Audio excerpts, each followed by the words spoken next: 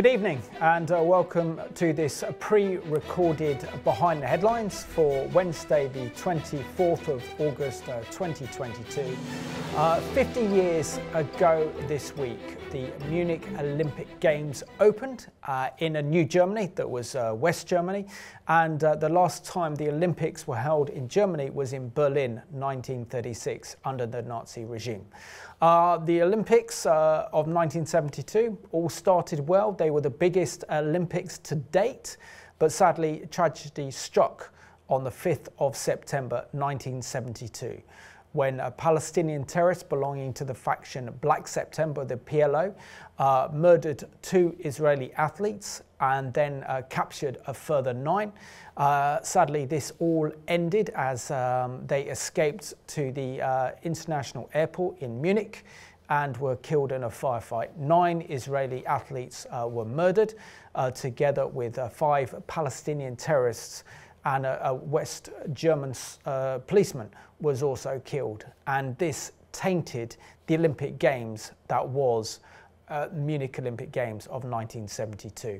And we are in this program tonight paying tribute to those Israeli athletes who were brutally murdered at the hands of the PLO. Reagan, it's great to be doing a program on this topic, particularly as we mark the 50th anniversary of the massacre that was known as the Munich Olympic Games of 72. Yeah, what a tragedy. And as you said, this is actually fairly recently removed from the horrific events of World War II. West Germany is a democratic state. It's wanting to show that things have changed. It's moved on from its Nazi past. You can go back to 1936 and the Führer Adolf Hitler was very much holding things in a tight grip at the time, just prior to the Holocaust, prior to World War II. And at this point now, West Germany was thinking, okay, we can completely remove any negative connotations through hosting a really positive Olympic Games here in Munich. And yet it was not to be. And yet again, tragedy struck not through this time the hands of Nazis or neo-Nazis, but through these members of a faction of the PLO. So you look at it and you think this is going to potentially be something that can be a good redemptive moment. We have Jewish Israeli athletes in West Germany.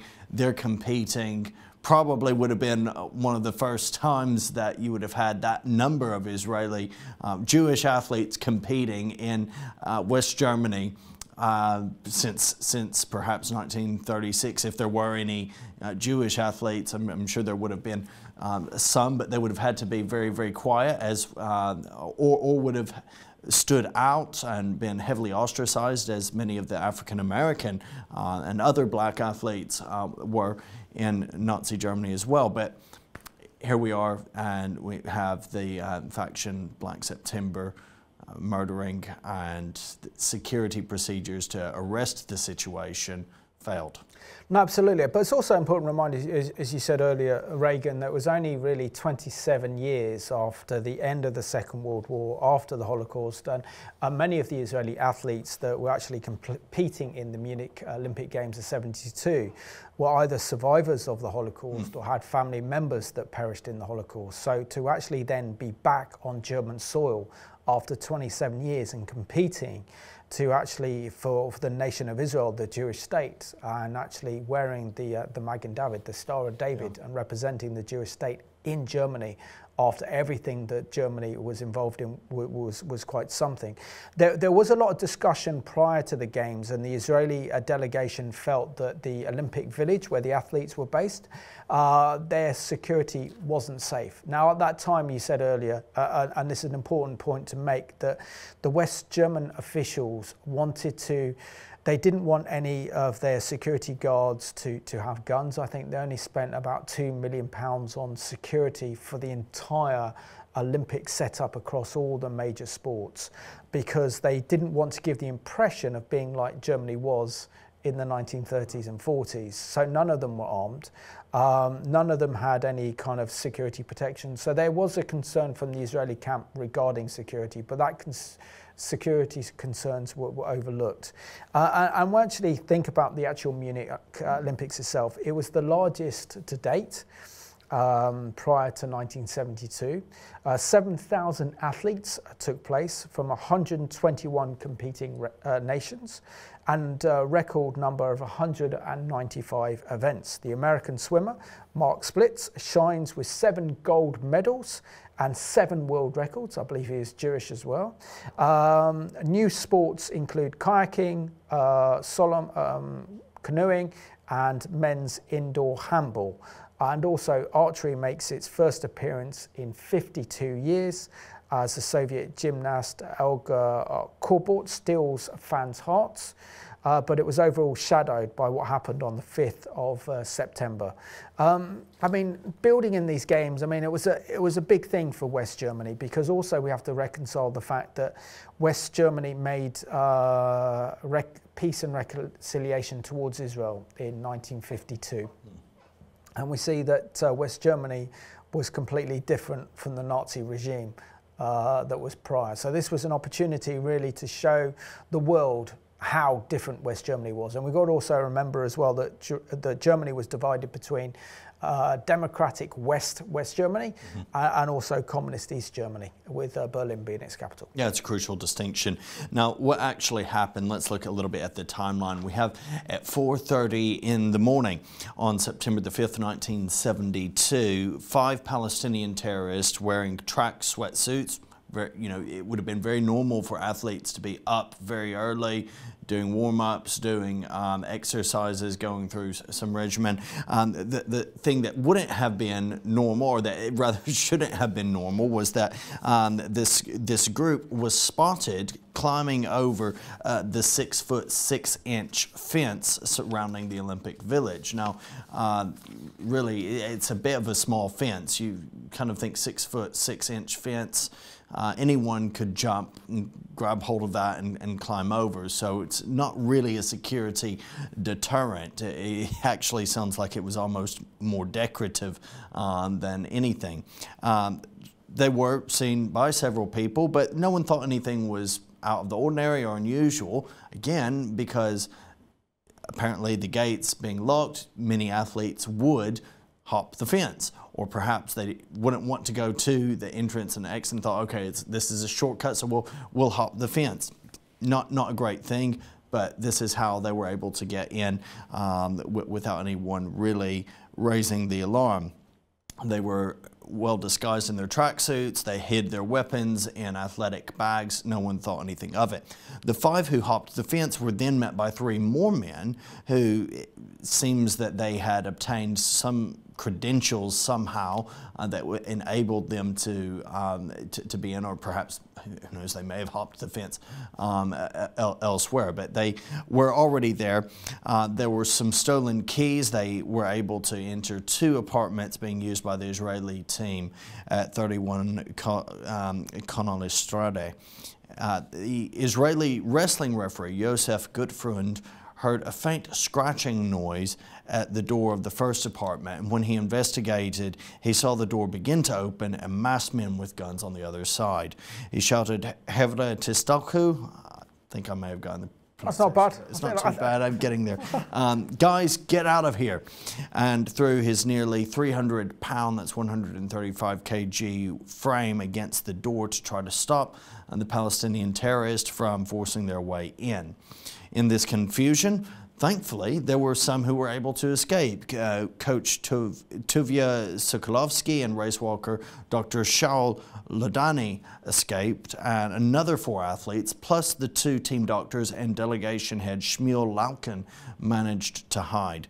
The wrestling coach Moshe Weinberg attacked the kidnappers at the hostages as they were being moved from one apartment to another, allowing one of his wrestlers, Gad Sabari, to escape. The burly Weinberg knocked one of the intruders unconscious and stabbed another with a fruit knife before being shot to death. So it was a very bold, courageous endeavor that arguably saved another life on his part, that being the Gad Sabari, the wrestler. Weightlifter and father of three, Yosef Romano, 31, also attacked and wounded one of the intruders before being killed. And then the Palestinian terrorists succeeded in rounding up 9 Israelis, which they took as hostages. I mean, there's been a lot of discussions regarding what happened at Munich, the lack of security there by the Olympic officials and the organisers of the Munich Olympic Games. Also, the way that the crisis situation was handled. It was Golda Meir, who was then Israel's Prime Minister in '72, and she didn't really want. There was a lot of pressure from the IDF, I think I remember. Reports that I've read saying that they wanted to take charge of the hostage crisis because these were Israelis on German soil, but she insisted that the German police should handle it and they deal with it. But they didn't have enough. They didn't have enough guns. They underestimated how many Palestinian terrorists there were from Black September. And we also got to remember. Also acknowledge that Black September was a faction of the PLO, the Palestinian Liberalization Organization, that was, and Yasser Arafat was the chairman. So you can't make a distinction between Black September and the PLO. So, I mean, this was handled so badly. And of course, then the terrorist demands were, we want to get on a plane, get us to an airport so that we can fly with the hostages to Cairo. And that's what the terrorists were actually demanding. I mean, you can just imagine this, can't you? This happening at the Olympic Games, the sports and everything else that was on stops. And this becomes the #1 news story that dominates the games itself. At 9:30 a.m., they had announced that they were Palestinians. They were demanding the release of 200 Arab prisoners and that they be given safe passage, as you mentioned, out of Germany. So they wanted to go to an airport upon confirmation of these prisoners being released. They would then release the hostages that they had taken. There were hours of tense negotiations, and then it was agreed that, okay, well, we will concede to your demands. We'll take you to the NATO air base that would have been at Fürstenfeldbruck, where they would board an airplane which would then fly them and their hostages to Cairo. Of course, this was a plan that was aimed at rescuing the hostages and instantly assassinating the abductors of these terrorists. The Israelis were taken by bus to the helicopters and flown to the airfield. During the transfer, the Germans discovered that there were 8 terrorists instead of the 5 that they expected. And one wonders, okay, how was it that they thought there were 5? It's because presumably there had been 5 who were seen who had hopped over the fence. Also, perhaps, I don't know, maybe there was some intel that some were wounded, or there was this guy who was knocked unconscious, another stabbed with a fruit knife. You can see it playing out. Some Chinese whispers, no one really knowing what's going on. Maybe the Palestinians even reported that there were 5 just to throw. There are things that are unknown at the end of the day when it comes to this situation, but regardless, you would think, okay, there's we're expecting 5, we're going to plan for 10. We're going to double up on each of these individuals, and then if you have 8, it's no surprise you can have everyone in target, you can have everyone in range, and you can carry out the necessary mission for rescue at that moment. They had not assigned enough marksmen. This was the problem. They, it would seem, only had a few marksmen on hand to actually get rid of the terrorists at the airport. This is a situation that's pretty dire. You need a man-to-man type scenario in order to make sure that this is successful and that all of your hostages are safe, and to ensure that you have clear shots with deadly accuracy. Absolutely, and you also want to extend negotiations as long as you can as well. Yeah. So it buys you more time. It gives you an opportunity then to assess the situation, get the right intelligence, and then make calm, rational decisions. And of course, the reaction of the German police force was not calm. There's nothing calm rational about this. Yeah, it was just absolute chaos. Well, we've got a special treat in store for you. We have a very, very special guest on this edition of Behind the Headlines, and we're going to introduce you to him now.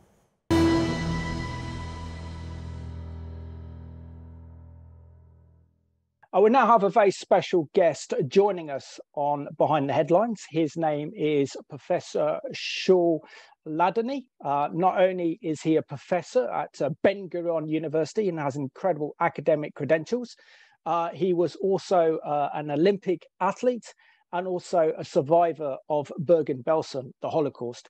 Shaul, absolute pleasure to have you on Behind the Headlines. How are you today, my friend? Thank you very much for having me on your program. I have never been on your program, and that's an honor for me. Trust me, the honor is all ours. Thank you, Shaul. Shaul, can you just explain to us your extraordinary life, growing up, being born in what is now modern-day Serbia, in Belgrade, and your first experiences of the German Luftwaffe bombing Belgrade, which is the capital of modern Serbia today? Yes, I was at that time at age 5. Then it was Yugoslavia. You probably know the joke that a person lived in 4 countries and never moved from the house in which he was born. Only the borders moved. So now it is Serbia. Age 5, and we were all in the laundry room in the basement level of our house. Neighbors considered our house a very strong house, modern villa made of reinforced concrete, entered into the adjacent large basement. I remember once huge noise, the building shook. My grandmother fell on me to protect me. The iron door was not out of its hinges. It fell on my grandmother, but nothing really serious happened to us in the laundry room.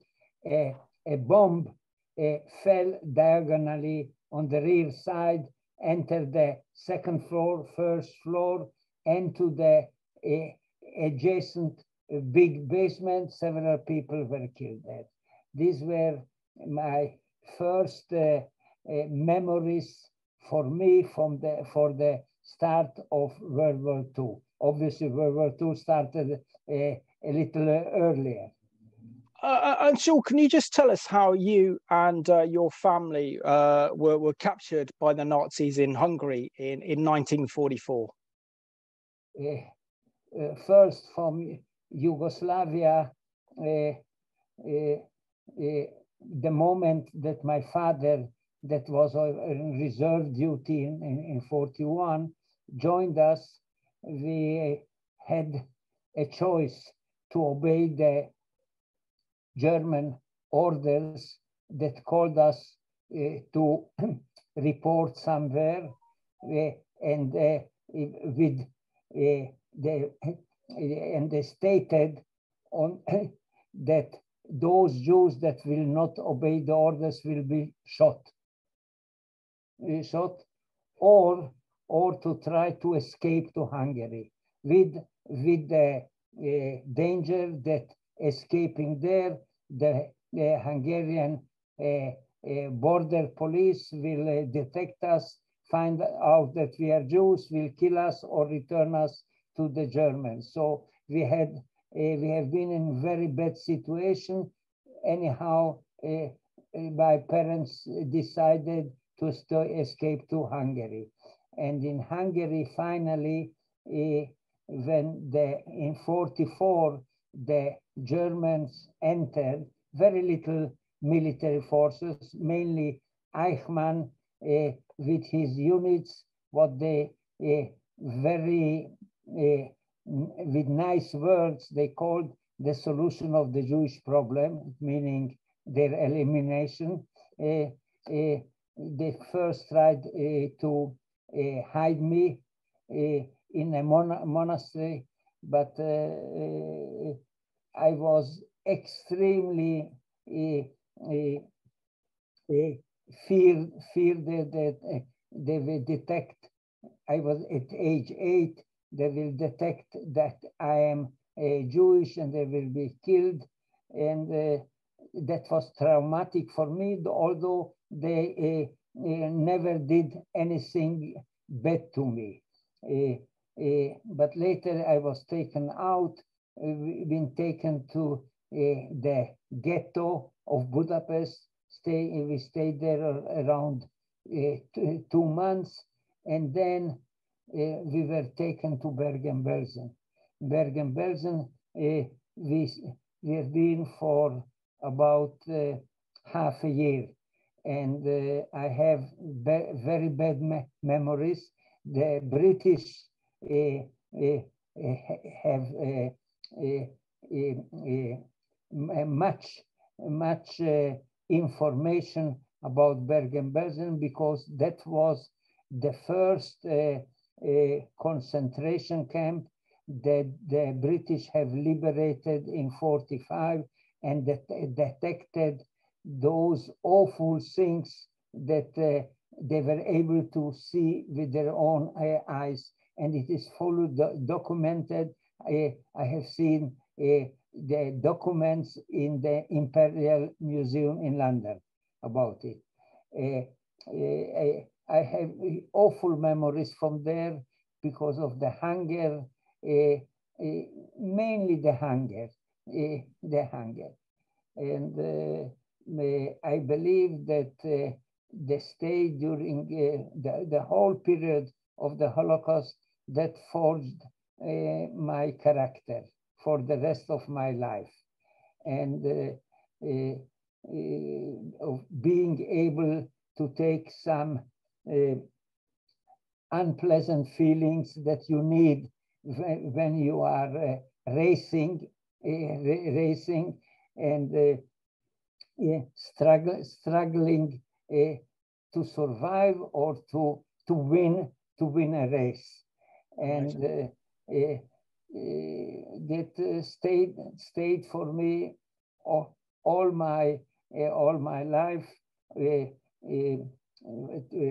Initially setting a goal to try a low goal to try to achieve it, and when I achieved it, to set an additional goal, and so on and so on. And I believe that I have achieved most of my goals. I had even very nice memories in Great Britain. One of the most important and famous walking competitions in the world was the London to Brighton walk. Amazing. First time I participated in it in 1970 and won it. Amazing.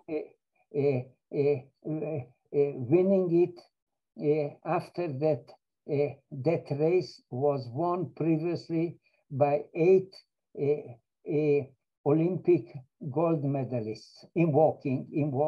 Amazing. And Shaul, your family made Aliyah to Israel from Switzerland in 48.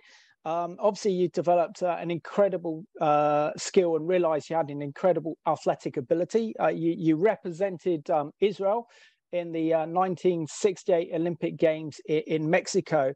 But share with us what it was like to be in Munich for the 1972 Olympic Games, to be on German soil, and everything that you've experienced in the Holocaust.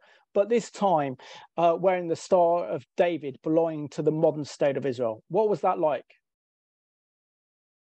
First, I have been, even before 1972 in Germany, and my general behavior was that I never made any contact with anybody that, according to my estimation, age estimation, might have been involved in the Nazi party's activities. I was involved only with the younger generation. But by coming to Munich, that was a special feeling. First, the German authorities wanted to show the world by organizing the 72 Olympic Games that the West Germany of that time is totally different than the Third Reich, the democratic society. I, as an Israeli, I wanted to, and with the experience of the horrors of the Holocaust, I wanted to show the world, both the Germans, here we are, despite the fact that you tried to kill us, to eliminate us, we are still here. We are able to compete with the rest of the world at the same level. And I marched proudly on the German soil. By the way, local newspapers have published an article on me there in Munich with a caption, Shaul Ladany is walking on familiar grounds. Obviously, meaning that I have been during the Holocaust in Germany. Amazing. And Shaul, can you tell us what happened on that fateful evening of September the 5th, 1972, in which PLO terrorists belonging to Black September kidnapped Israeli athletes? Describe for us what happened on that horrific day. First, I have to start with the evening before. Evening before, on 4th of September, that was my first free day after my competition. The whole team was invited to a gala performance in a theater in the center of Munich, playing Fiddler on the Roof, a Jewish play with one of the most famous Israeli actors playing Tovia. And we, at the middle of the pause, middle of the play, we were invited to the backstage and took a common picture. Many on those pictures died after a few hours. Returning to the Olympic Village close to midnight, one of the coaches, nicknamed Mumni, Moshe Weinberg, asked me to lend him my alarm clock, and I said I will bring it to him after returning from the dining room at around 1 o'clock in the morning. I brought him that clock, set it to around 5 o'clock in the morning. He said he has to awake and take one of his athletes, Mark Slavin, for weighing from apartment number 3. He was staying in apartment 1, and I was staying with 5 others, in between them in apartment 2. This is the scenery. Now around 5:30, 6 o'clock in the morning, I was sleeping on my bed in apartment 2 in the rear bedroom. I am touched, and somebody tells me Munich was killed by Arabs. I just opened my eye. That was Zelig from the 2nd floor of my apartment. We had a spiral staircase in the apartment, and he disappeared. Without thinking, first I opened my eyes. I noticed my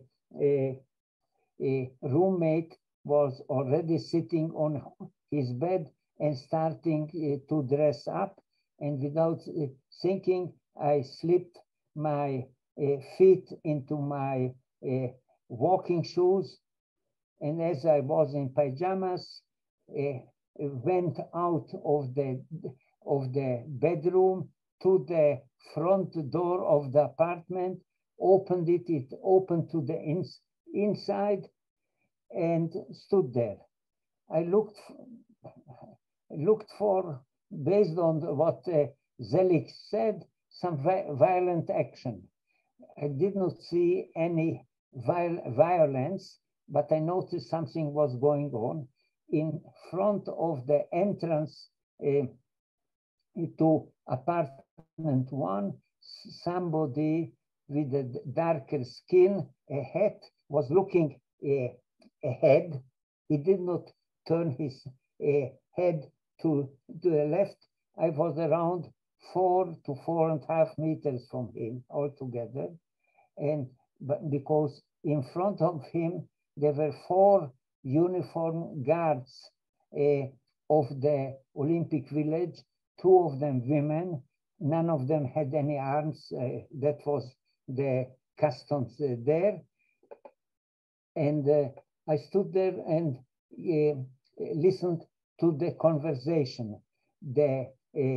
One of the lady guards asked that person, dark-skinned person, to allow the Red Cross to enter and to provide some aid to somebody. And he refused. And she wanted to try to convince him still to allow that. And she said, "You should be humane." And he replied, "The Jews are not humane either." I understood from that that's really something serious is going on. By the way, later on we found out that that person besides me was the head of the terrorist group called Issa. I retreated in the apartment, closed the entrance door, climbed the spiral staircase to the 2nd floor. All the 5 others were fully dressed, already there on the 2nd floor in the front bedroom. And I asked what happened. They said they first they have pointed through the front window to the floor in front of the entrance to apartment 1, and told me, "Do you see that dark stain there? That is from the blood of Muni. His body was there before. In the meantime, it was taken away." Then somebody said, "Oh, those Arab terrorists might try to catch us too. Let us get out." We all descended the spiral staircase to my bedroom on the rear side. And I remember somebody just shifted on the rear side, we had a sliding glass door, opened it, went on to the terrace. There was a narrow terrace at the same level as the lawn. He went there and started to run in zigzags and disappeared. And all the rest that were with me there have done the same to escape from the building. In the meantime, I was dressing up my tracksuit over my pajamas.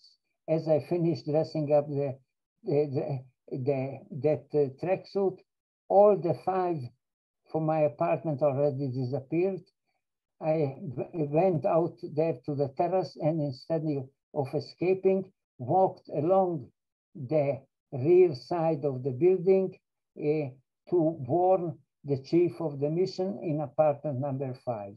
I knocked on his glass door. He turned the curtain, saw me, let me in. I asked him, do you know? He said, yes, but come in. I want to warn the members of the Israeli Olympic Committee that are staying in hotels in the city. And so when he finished, he called, we left through the same sliding door and terrace where I entered on the rear side. We left there and we walked on the sloping lawn and just by turning right until we got to the basement level where already armed policemen were, and they directed us to the headquarters of the Olympic Village. Amazing. We only got about 4 minutes left of this really incredible interview, Shaul. Should the Munich Olympics have been cancelled after that horrific tragedy and murder of the Israeli athletes? And we're so grateful that you were able to survive and tell your story. But should the Olympic Committee have said no and cancelled the Munich Games, in your opinion, straight after that awful massacre by Black September? The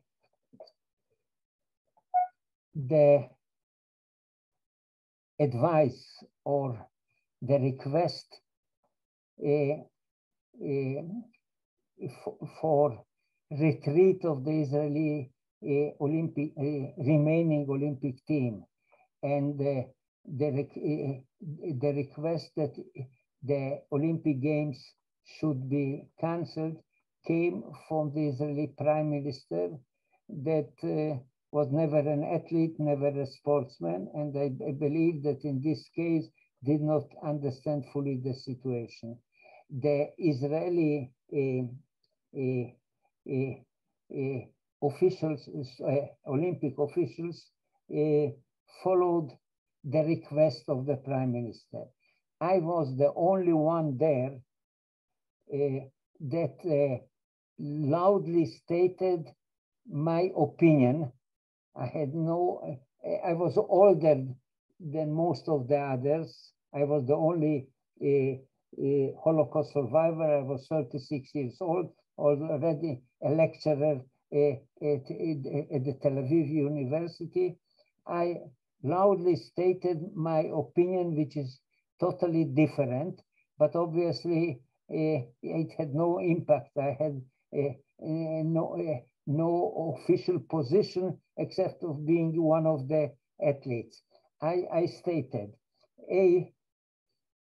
that the many Arab countries tried for years to kick out Israelis from all the sports arenas, forums, unsuccessfully. Now, after that, they have killed 11 of our members. Now, with our own own decision, we are disappearing from the Olympic Games and providing them the satisfaction that they have been able to fulfill their wish and their policies. That's one. Second, there at the Olympic Games, there were participating about 10,000 athletes that for many years trained for that opportunity to get to the Olympic Games and to show for themselves, their families, their friends, and the rest of the world what they are able to do. Israel should not punish them by stopping the games. They would hate us, hate us. And then there were about 2 billion of spectators that planned to enjoy watching the games. And if we would have taken away that opportunity, they would have hated us. Like, let's say, the British. If there is in Honduras some strategy, that's not the most important thing in their mind. And finally, I thought that would be a tremendous mistake, and I am very happy that the Olympic Games continued. Absolutely. And finally, Shaul, what are your thoughts on the 50th anniversary of the Munich Olympics of 1972? And do you think the world has learned any lessons from the horrors that took place at those Olympics in which you were a survivor? In 1972, the belief of everybody was that the Olympic Games are constructed in the framework of the ancient Olympic Games, which meant that that every type of atrocity, every type of violence stops. Taboo. At the Olympic Games, it is a peaceful event. Nothing will ever happen. That was the belief. In 1972, that belief was shattered. Since then, at all sports events, various security measures are being taken, and also by various groups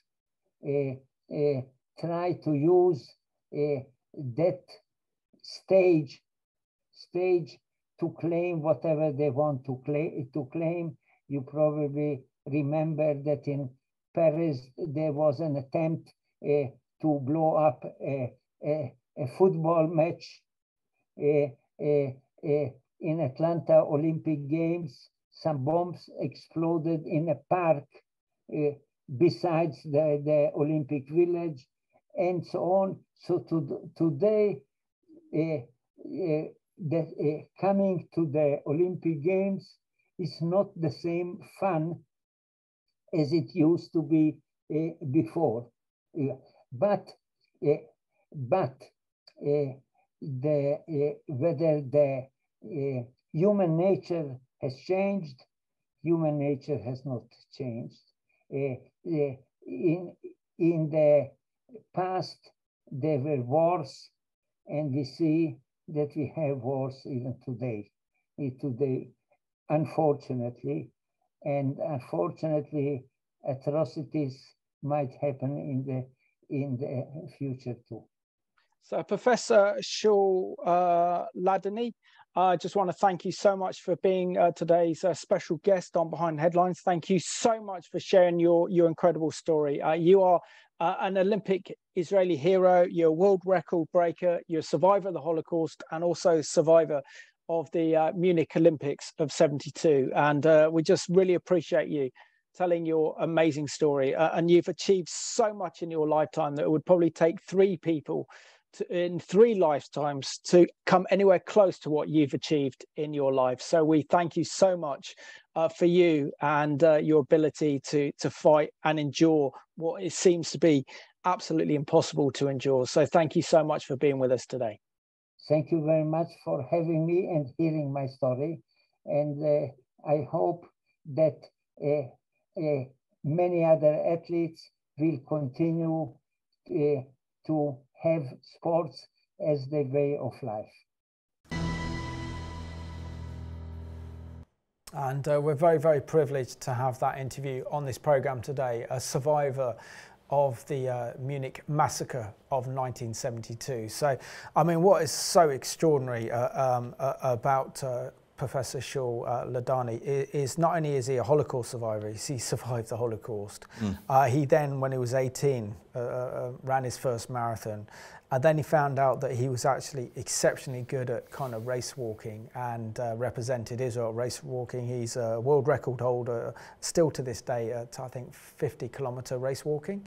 Wow. And as I said in the interview there as well, competed in 2 Olympics, the 1968 Olympic Games in Mexico for Israel, and also the Olympic Games in Munich in '72. He's also a university professor at Ben-Gurion University in science and engineering. He's written 300 books, an absolute gem of a guy, absolute gem. So thanks to the Israeli embassy for setting that up for us, which is very special. And it's so important, I think, to get these first-hand accounts of actually what happened, because, you know, after Munich 1972, everything changed.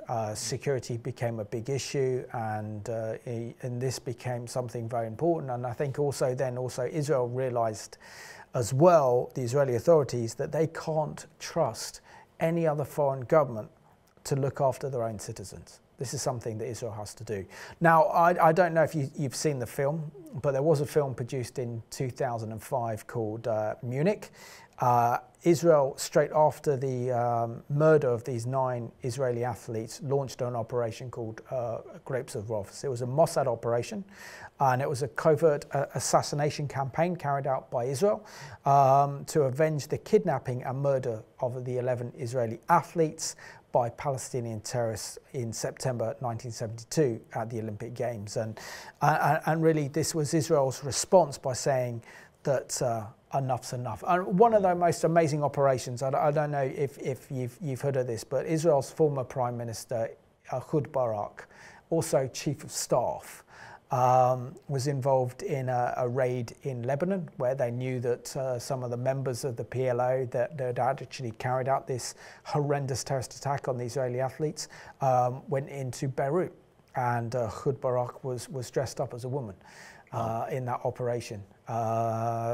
So the film actually goes through the emotional trauma of those Israeli assassins actually carrying out the operation to assassinate as many of these Palestinian terrorists that were responsible for Munich. But ultimately, the ultimate responsibility fell on the shoulders of the chairman of the PLO, Yasser Arafat. Yeah, absolutely. Every single hostage was slain, as we've already heard.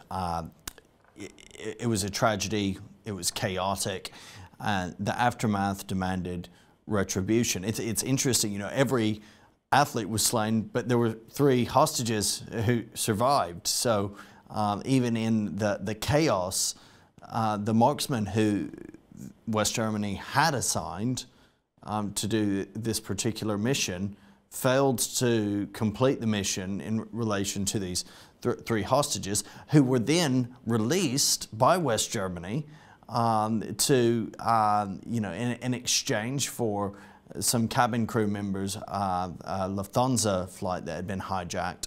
for this same purpose. So again, you can look at it and you can see the whole thing was very messy. It was not handled in a great way. The other 5 terrorists had died in that gun battle, but these 3 and anyone who was connected, not just to these terrorists, but it was connected to Black September, was authorized to be assassinated. Mossad had never really done anything quite on that same scale, quite on that same level, but such was the crime against these athletes that there needed to be some just retribution in this way. Historically, they had targeted leaders of organizations like Fatah, PLO, the Popular Front for the Liberation of Palestine, but this type of mission was definitely unique. Also important as well, I think also going back to this era, the late 1960s and going into the 70s, particularly in Europe, was the age of counter-terrorism, where we saw a lot of planes being hijacked, we saw a lot of assassinations at major banks and corporations, major terrorist attacks like the PLO would be very much linked to, as you see in the film, and also the story of Entebbe, linked to kind of Marxist communists in Germany. There was also then links to the IRA as well. So these were all the kind of attacks that were going across Europe in the 60s and 70s. And what happened is that European governments ended up paying ransom money to these terrorist organizations, and this is how the PLO got extremely rich. They would pay them not to carry out terrorist attacks on their territory. That's why they end up being extremely soft and letting a lot of these terrorists go. So, I mean, this is a legacy, and it was a kind of wake-up call to the Western world to realize that, you know, Palestinian terrorism then didn't have that Islamist element that it has now.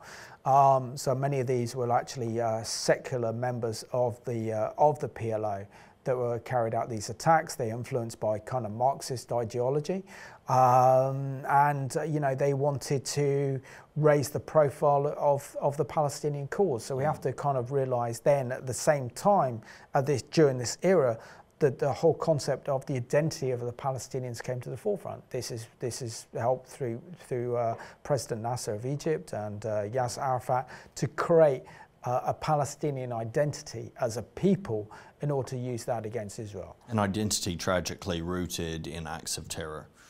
Absolutely. The hit squad first targeted Wael Zvater, who was a PLO organizer and also cousin of Yasser Arafat. He was shot in the lobby of his Rome apartment building in October of 1972. This was followed by Mahmoud Hamshawi, the PLO representative in Paris. So they were not shy of targeting these individuals across European cities and carried out their endeavor with a great deal of precision. Now, there are unpublished files related to the Munich massacre. Those are being released, is my understanding. Yeah, no, absolutely, which is really, really important. So according to the Times of Israel, published on the 22nd of July of this year, 2022.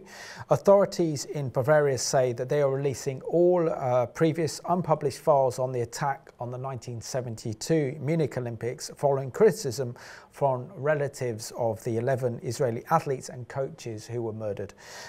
We got Joachim Herrmann, who's the top security official in the southern German state, said that Bavaria will no longer keep any files under wraps, but is conceded that federal authorities might still hold confidential files. The Palestinian group Black September took a number of members of the Israeli team hostage on the 5th of September 1972 with the goal of forcing the release of prisoners held by Israel and 2 left-wing extremists in West Germany jails. 11 Israelis and a West German police officer were killed during the terrible botched rescue attempt.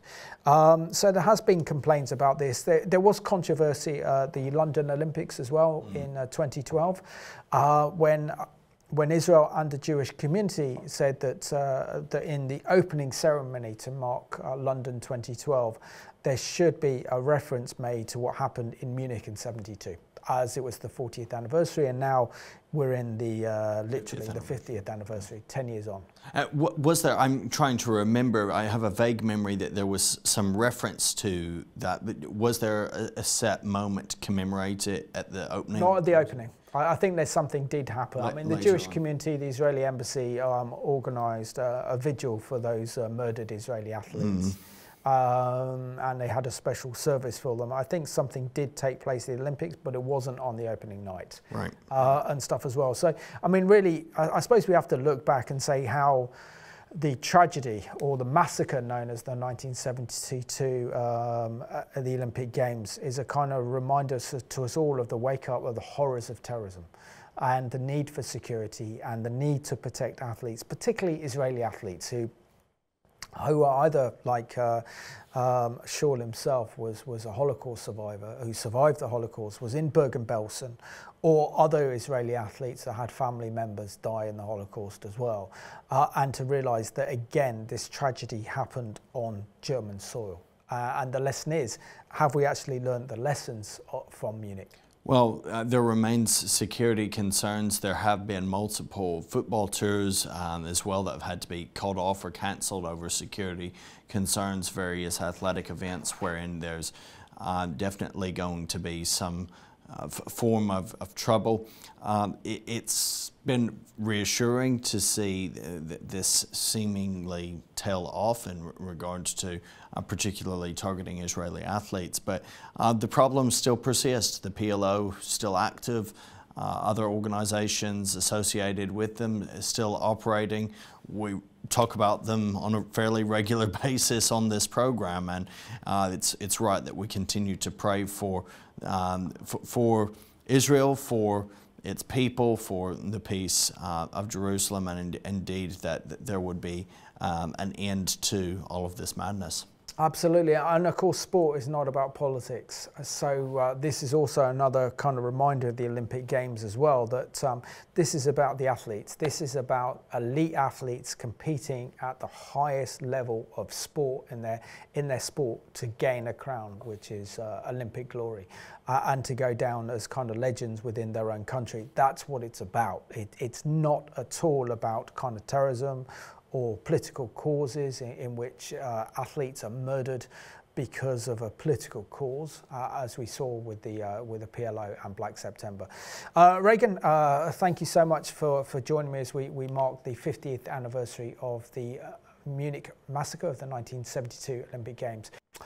And I want to thank you all for watching tonight's Behind Headlines as we mark the 50th anniversary of the massacre at the 1972 Munich Olympics. And I think it's a reminder to us all of the horror that can take place if proper security guarantees are not put in. So we dedicate this programme to those 11 Israeli athletes murdered at Munich. So thank you for watching tonight's Behind Headlines.